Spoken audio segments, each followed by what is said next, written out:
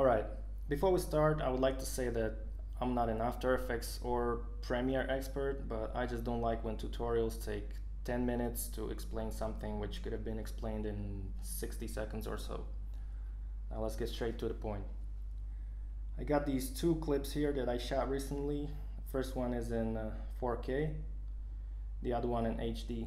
That's because my camera only shoots slow-mo in HD, and I wanted that slow-mo. So what I'm gonna do is I'm gonna replace with After Effects composition.